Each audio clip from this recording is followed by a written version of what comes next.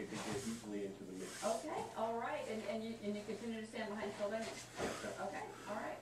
Well, earlier this day, as all of you thought that Citigroup and the other big banks got off too easy for their roles in sparking the financial crisis. Here's what he told us. Bob wrote in, different Bob, don't worry, that the banks have not only gotten off easy, but have been handed profits on a silver platter via the Fed's policy at the cost of taxpayers. Al says that they're all getting off too easy. Big banks, mortgage companies, passive president administrations, the Fed, and Congress, and all at the expense of you and yours. We are not showing a lot of optimism on that, a lot of tension to start off the new week. So where do we go from here?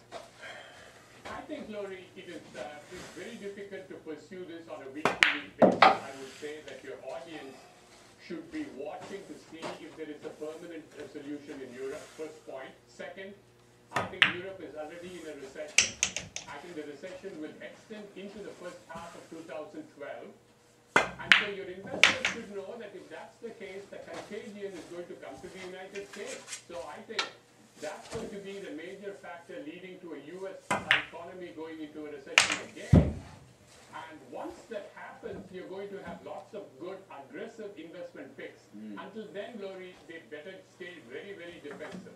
20 seconds. What happens if this payroll tax cut doesn't get extended by the end of the year? And of course, we know we're dealing with Congress, so most likely will not be extended. What happens?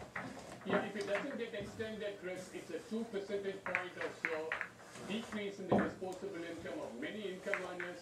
That's going to be one more negative for consumption spending. So I hope they do pass it. All right. Thank you so